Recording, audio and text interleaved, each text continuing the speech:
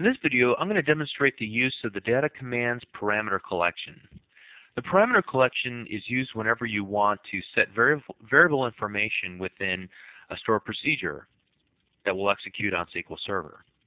So in the case that we have here, I've built a small example application that allows us to add a new store to our stored table within the pubs database. And when we click on the add button, it'll take the values from store and from the store text boxes that we had on the form, and we'll add them into a parameters collection. And we'll talk about this more in a moment. And then finally, it will actually execute the non-query, and then it will retrieve values back. Now let's take a quick look at the actual pubs database stored procedure that we've used for this example, so we can learn a little bit more about what's going to happen behind the scenes. I've created an insert stored procedure, and so it takes in a number of parameters, input parameters. For example, the store ID, the store name, the store address, the city, state, zip, and then I've got one output parameter called current count. And we're going to return back to the application the actual count of records in the database so far. So here we see our SQL statement, insert stores, and all the name of the field, and then all the name of the parameters that are passed in that match those fields. Now you'll notice that one convention that I use when I'm designing applications is that my parameters match the names of the tables, with the exception of the little @ sign, which designates this as a parameter within SQL Server. Notice I have a second SQL statement, and that is select @current_count equals count star from stores. And what this will do is put into that output parameter the count of records from the stores table. And that will be sent back to our application after the insert is complete. So now how do we send information using the command object into that stored procedure so that we can add new stores to our database? The way you do that, again, is through a parameters object. Now the first thing that we do is create an imports statement, import system.data.sql client. Then I create a private instance of a connection object. And so then I create an instance of the command object, and I dim another variable called rows affected. We'll use that in a moment. Then I set our instance of connection equal to a new instance of the SQL connection object and set the connection string. And we've already talked about that in the two previous videos.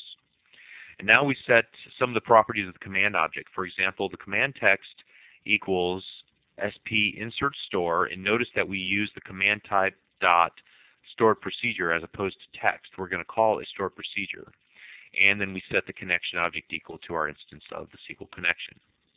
Now we go through the unenviable task of adding parameters to our parameters collection of our command object. To do that, we use the cmd, our instance of the command, SQL command, .parameters.add.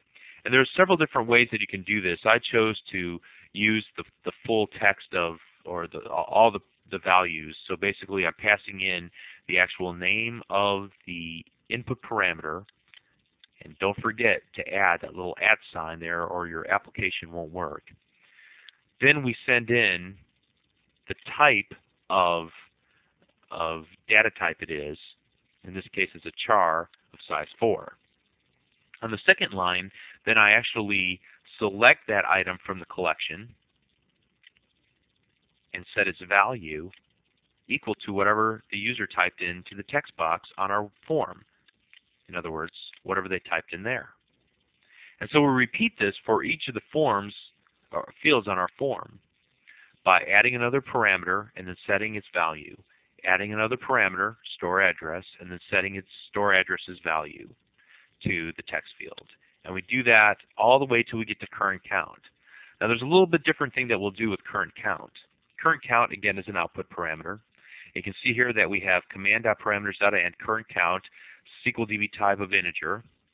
But instead of setting the value, what we want to do is set the direction. So we do cmd.parameters.item current count.direction equals parameter direction.output. Now, why didn't we have to set the direction for any of the other previous parameters that we created in our parameters collection? Well, that's because the parameter direction by default is input. So we only need to specify it if it is an output parameter. So here we open our connection, we execute our non-query from our command, and we grab the number of rows that were affected, and then we quickly select the close for the connection. We want to close those connections as soon as possible because .NET makes use of connection pooling, which means that it tries to optimize the use of connections to save connections. Too many connections slows down your database. It also is outside probably of your licensing agreements of so many licenses that you purchase for SQL Server. And then what we do is we dim a new value, iCurrentCount as integer. And here we're going to refer to the command parameters collection once again. We'll type in cmd.parameters.item currentCount.value. Here's where we actually retrieve the value, and we place it into our newly created a variable, and then we print that out in a message box. The current count is iCurrentCount. So enough talking about the code. Let's actually see it in action.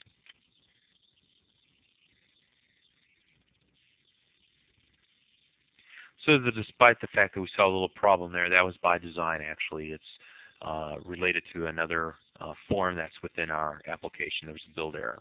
So at any rate, for our purposes of our application, let's go ahead and type in a store ID. We have to remember we don't have any validation on our form here, so we have to be careful about what we type. We're going to type in C123, store name,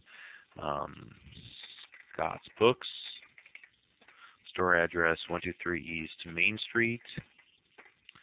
The city is going to be Burbank, Illinois 60459, and we're going to click the Add button. And when we do, notice that our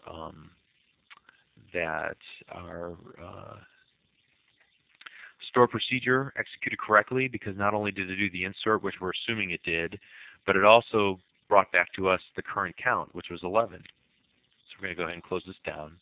And let's take a look and verify the results by going to our table, stores, and looking for store C123, which we can see there, Scott's Books, 123 East Main Street, Burbank. Great. Now we went through a lot of work within our code to actually create each of the parameters and then set their value, create the parameter, set their value. There's a lot of typing involved here. What if I told you there was a lot easier way to do this with Visual Studio? You probably wouldn't be surprised at this point. So what we want to do is actually open up another example here, which is the parameter examples 2, which looks identical, but there's going to be a big difference. Here, let me close down some of the other stuff we have within our IDE. Okay, great. What I'm going to do this time is actually go to our handy-dandy Server Explorer and drag and drop our SP insert stored procedure and drop it onto our form. And when we do that, a little designer area has the connection and the SQL command, and we can take a look at the properties here and note that all the values are filled in for us. So we have the data source already filled in, all the connection information, and then the command objects already filled in. And we can even take a look at the parameters collection. Notice that there's a little ellipsis button. When I click on that, we can actually take a look at all the SQL parameters, every single one of them, and all the values that they already have in there. So we don't have to go through the tedious steps of typing all them in. We could even preset the values here if we wanted to all of these things. So if you have a stored procedure and you don't need to dynamically change it, you could do it right from this and say every time the state will be TX or will be IL or will be California. But that's not quite what we're going to do, because we want to be able to use the values that are passed in. But this still simply greatly simplifies what we're trying to do here. Notice what I've done different now.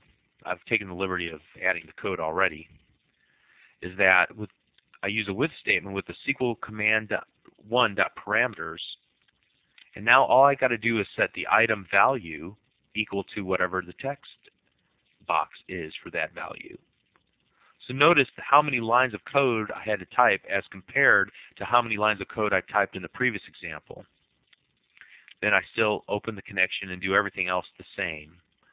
But I don't have to add the parameters. The parameters are already added for me, and that is key. It is so simple to do that. Now, where did all that hard work go? All that typing, where did it go? Well, it's still in the application. When I open up the region Windows Form Designer generated code, I can scroll down and see all of the, let's get down here to the SQL command parameters. He's added all these parameters in, and it did some work with the connection object as well to set the connection string and so on. So that work is still done. It's just done for us automatically. We don't have to touch that. It makes it a lot easier. And we can still get at the source code. So let's go ahead and do this. I'm going to change this project's properties to make the parameter example 2 our startup. And to do that, I'll go to the data command and property pages and select parameter example 2, and then I'll select run.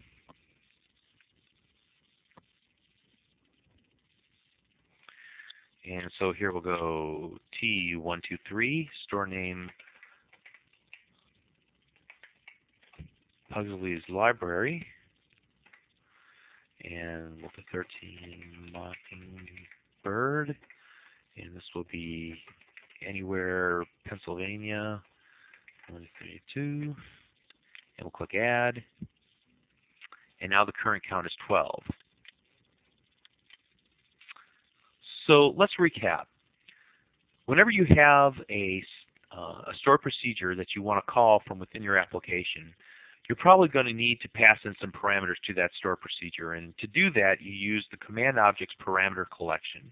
You add parameters to the collection based on the parameters that are already within your stored procedure, and then you set each one of their items value equal to some value. In this case it was our forms value.